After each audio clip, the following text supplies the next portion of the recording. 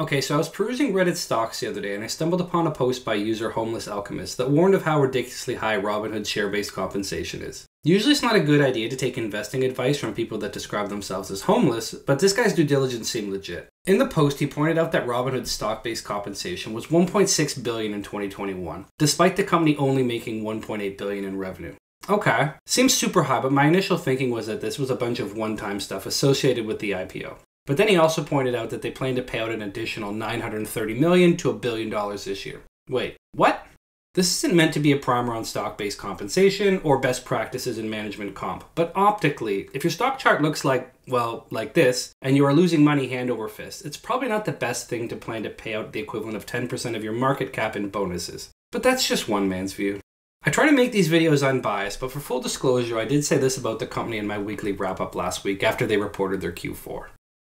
Revenue sucked, the guidance sucked, the user base declined, and everyone seems to hate them.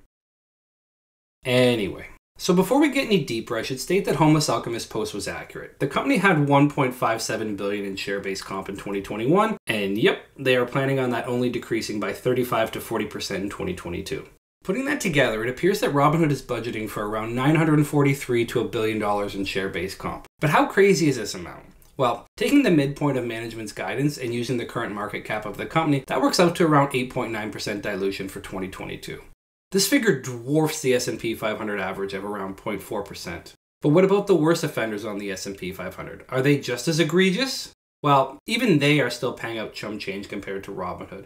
Complete madness. And of course, to that you might say something like, yeah, Ryan, well those are established companies. It's not fair to compare them to a newly IPO'd company. Well, that doesn't really hold up either. The only one close to Robinhood is Palantir, which has taken a lot of flack for all the fun coupons it's been giving its founder. Okay, so now that we've established that Robinhood likes to give away shares like their post-Great War Deutschmarks, I want to dig into where this money is actually going to go. The immediate thought for most people should be, are the founders just unscrupulously enriching themselves at shareholder expense? Its two founders are Vladimir Tanev and Baiju Bhatt, a couple of Stanford math nerds who got rich and decided to grow their hair out. The pair own significant stakes in the company, particularly its Class B shares, which come equipped with 10 times the voting power of the publicly traded Class A's and are fully convertible should they ever want to sell them. Page 9 of their Q4 press release gives us a bit of a breakdown of where that $1.6 billion of share compensation went. 39% of it went to the technology division and 56% went to general and administrative, which is where the founders and most of the C-suite are. I figure that understanding how they gave away shares in 2021 would provide good insight into how they will likely do it in 2022. And to that end, I trawled through all of the company's Form 4 filings with the SEC. But don't worry, there weren't too many of them. Anyway, the CEO Vlad went into the IPO with 52 million shares of common stock and 39 million of restricted stock units. On IPO, 4 million of those RSUs vested, he kept 774,000 shares and cashed the rest out. The column on the right is how many shares he could have cashed out if he wanted to. Also, with the IPO, the common stock class got eliminated, and he converted nearly all of his shares into those neat super voting Class B shares. After that, Vlad had around 240,000 shares vesting quarterly. In total, in 2021, he cashed out around 3.5 million shares out of the 4.5 million that he could have. Additionally, in all those fun Form 4s I plowed through, they kindly disclosed the share price sold at, so from that, we know that Vlad's stock was worth around 128 million.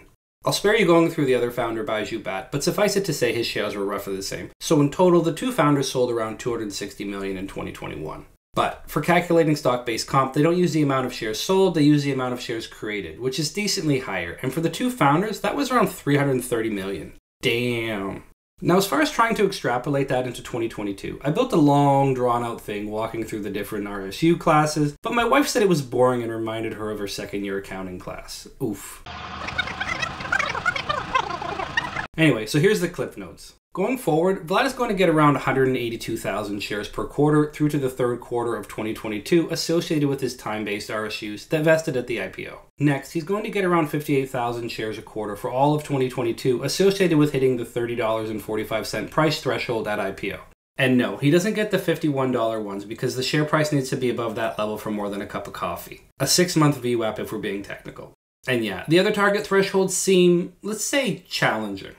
Now I should pause here for a second to acknowledge that the market value of shares paid out doesn't actually equal the value of stock-based comp. There's some fiddly accrual accounting stuff associated with RSUs spanning multiple periods, like accounting for the probability of unrecognized RSUs being paid out.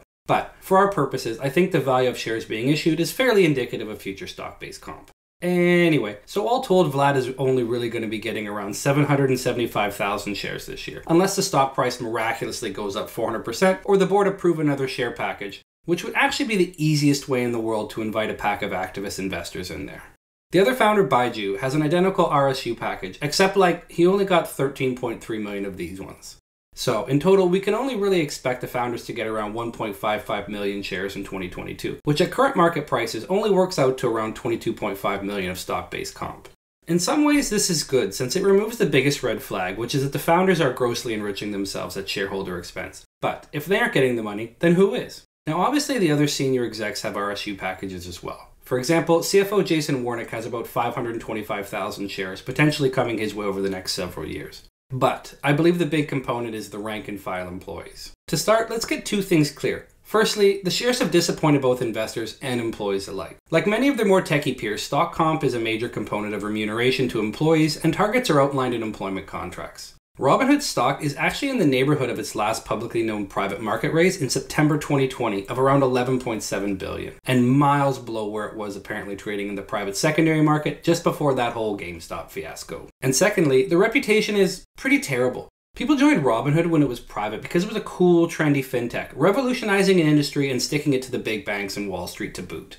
Now, their name is more synonymous with things like gamifying trading to get unsophisticated investors to trade and lose more, payment for order flow, and sinister insinuations about underhanded dealings with the likes of Citadel and Melvin Capital. And we can't forget about this little shindig. Oh, that was hard to watch. The result of these two things means that Robinhood has had to be increasingly generous in order to retain and attract talent to work for them. Early signs can probably be seen after the GameStop sitch, where they had to revalue stock packages for around 500 employees to keep them from becoming worthless. It's an uphill battle for the company, but this sort of stuff can't be sustainable. And finally, not only is this level of extreme dilution bad, it actually puts increasing pressure on the shares. With the normal company, this is absorbed into the market pretty easily, but not at this scale. Presumably, some of the newly created stock will be held onto and cherished by the lucky employee receiving it, but most of that is probably going to get sold right away. I mean, hell, even the CEO dumped 78% of the shares he got. To tie this all together, I started digging into Robinhood because the magnitude of the share comp stuff smelt like management was trying to pull something shady. And yeah, maybe issuing all those pre-IPO share grants was pretty punchy. But the real issue here seems to be something much more structural. And how much of that is being forced to pay up big in order to attract and retain talent, or that the labor model isn't scaled appropriately, is an open question. Whatever the case, with users of the platform leveling off, this isn't a problem that the company can simply grow its way out of, and likely needs to take important steps to secure the profitability of the business in the future. And lastly, for anyone savvy enough to figure out the timing of those quarterly RSU payout dates, you might actually have a nice little day trade there. Anyway, that's my quick update on the Robinhood stock comp situation. I hope you enjoyed it, and if you did, please give it a like and maybe consider subscribing for more informative and hopefully entertaining market analysis. This is a new channel, so every little bit helps with the YouTube algorithm thingy. I'm Ryan, and thanks for tuning into Market Lab.